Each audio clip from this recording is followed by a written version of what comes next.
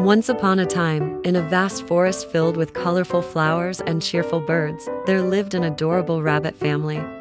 The youngest rabbit in this family was named Whisk, a rabbit adorned with red, yellow, and blue feathers. Like the other rabbits, Whisk played games and spent time with friends in the forest. One day, Whisk sat at the edge of the forest, contemplating the mysterious part in the distance. His eyes sparkled with curiosity as he wondered what lay beyond. His friend Fluff, approaching him, suggested, "Why don't you consider venturing beyond the forest one day?" Whisk loved the idea and immediately went to his family to share the plan. Though initially concerned, his family decided to support him, moved by Whisk's determination and curiosity. Thus, Whisk and Fluff set out for a great adventure. Along the way, they heard strange sounds and got lost among colorful flowers. However, Whisk's cheerfulness and Fluff's clever suggestions helped them overcome every challenge.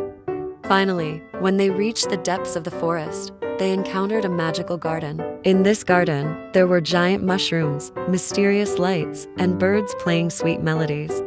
Whisk and Fluff enjoyed their time in this enchanting world, playing games and making new friends. However, after a while, they decided to return because they missed their families. Returning from the depths of the forest, Whisk and Fluff enchanted the other rabbits with tales of their adventures. Now, everyone knew how exciting it was to go beyond the limits of the forest.